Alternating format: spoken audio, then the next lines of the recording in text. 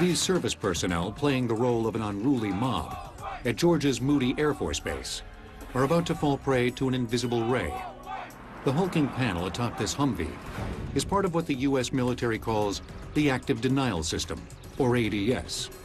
It's designed to incapacitate enemy combatants with an unnerving, non-lethal sensation of intense heat. Watch as the ray silently strikes and scatters the crowd.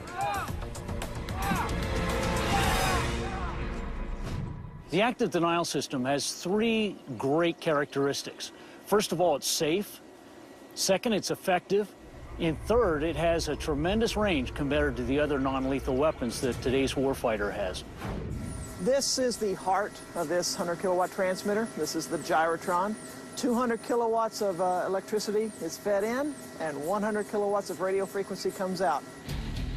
That millimeter wave energy comes out an aperture underneath the main reflector, hits the subreflector, which illuminates that main reflector, and sends a roughly antenna-sized beam downrange.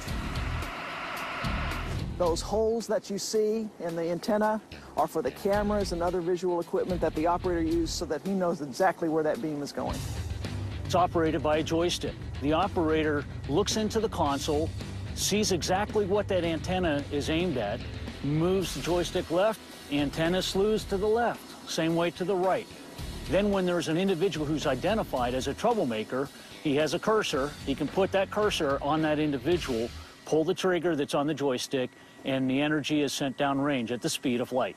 The electromagnetic radiation released by the active denial system is similar to the microwaves in your microwave oven, in that it causes the water molecules in the target to become excited and heat up.